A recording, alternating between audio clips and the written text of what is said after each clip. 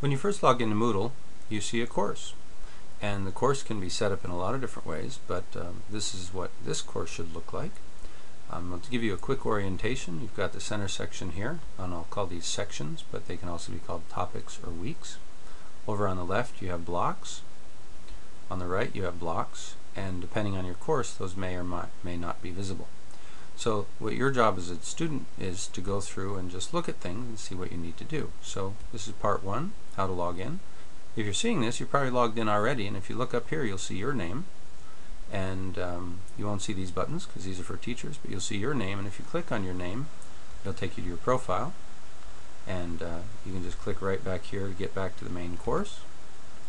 And so we'll scroll down, and you have a couple notes before you begin for students, and by clicking this you'll just see that there's a message for you before you begin, and then you need to read this information, things that you need to do well in this course.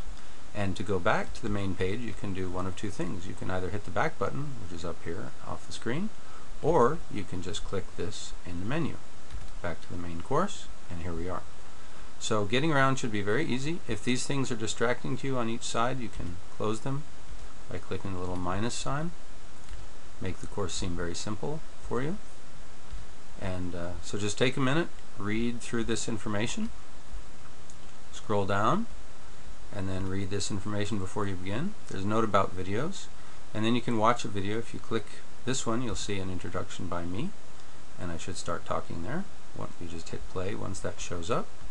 When you're done, come back, and then the same for the other videos which explain a little bit about the course. Okay? So this is the top section is part 1 login. You can read a little bit more about the orientation, and there's some tutorials have screenshots. For example, this one has lots of pictures of different logins on different school sites depending on where you're watching this tutorial from. Your school, each school has a different look and feel. So go ahead and read through that material, and then you can watch the next video in the next section.